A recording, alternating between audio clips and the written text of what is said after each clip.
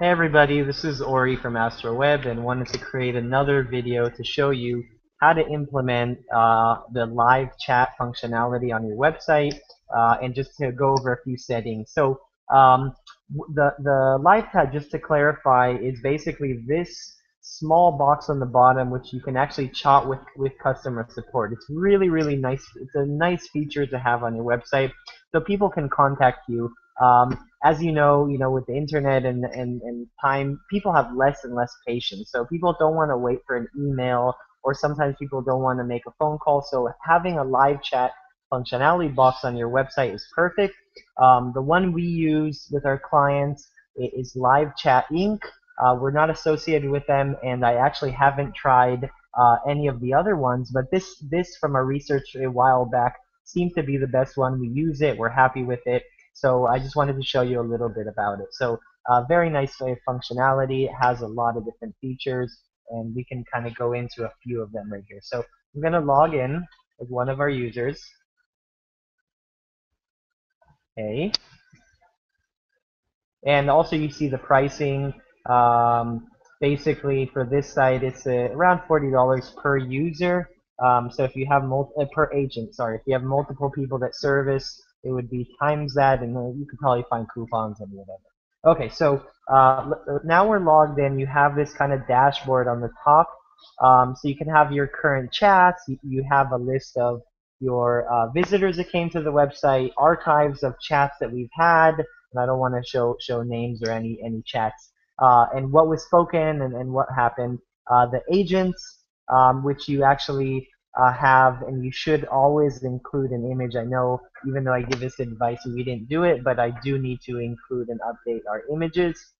So it's more friendly when someone clicks on a box, then people can see who they're dealing with. It people feel more comfortable to see a picture of you. It's a very good thing to do, and we should change it. So and then you also have reports and thumbs up and what's happening and missed chats and some good analytics. So what I wanted to show you really is the settings page, how you customize the actual box and then add some nice functionality. So on the left-hand side, you have your tabs, and we'll go one by one. So this is related to how the chat window looks. So you can pick your color or customize it based on some of your own CSS. So let's just keep the color this way. You always want to add some small boxes like your Google a plus one, so maybe your website name. Let's see here. Okay, and you see it placed a plus one right here. So just kind of give an extra kind of a help for social. You want to add your Facebook, Twitter. You probably want to add the image of your agent, maybe a logo or not. We don't really like putting the logo because then it really stuffs up the area too much. It's too full. And obviously you need to click on Save Changes for anything. So you have features like greetings, which says here, greetings is displayed to all visitors browsing on the website for more than 20 seconds. The reason we didn't do this is because sometimes it bugs people too much, and depending on the site, you may want to push your live chat more or less, and you can also set up kind of these other kinds of types of greeting, mainly with code, so you can really do some interesting work or specific pages that people land on. It's pretty good feature, and you have to think about exactly where you want to use it, and not to bug your visitors. So, returning visitors is a nice one. I like specific pages and very specific tagging of your visitors, so you don't bug them and you really find the people that help. Maybe people use the search box, people that view FAQ pages more than a few FAQ pages, etc., etc. You can kind of get your own ideas. So next thing is the eye catcher. It works for some clients. Some it's really too pushy, but it's kind of an interesting feature. So if I click on it, this is our box. I click on it, it'll add some kind of image above that really takes attention of people, brings attention to that direction. And of course, I like to kind of add a custom picture, maybe something relevant. So it really gives more space for people to notice that, oh, just like they note here, we are here. Language, of course, you can set up different customization of what you want the headers to be and what you want the messages to be. Very, very important, of course. Languages changing, I haven't done that, but that's an interesting thing to look at as well.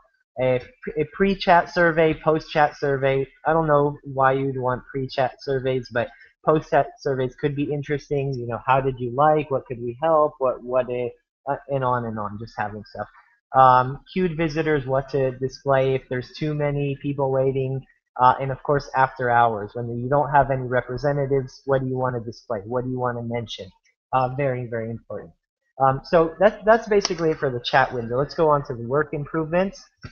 Here you can specify some extra information like canned responses. These maybe how do I say this? Templates of text that these are templates of text that you want to prepare that may come up again and again that you don't want to retype from scratch. You can just click on add this response, kind of making these templates of I'm sorry, you know, you didn't have it, you couldn't find this, or response to basically an answer to a question that more and more people have all the time. So kind of have this information. Pretty interesting to use this. Notifications you can have, of course, and shortcuts and stuff like that. So I'm going to move forward. You can play around. Not too interesting, but you should go one by one.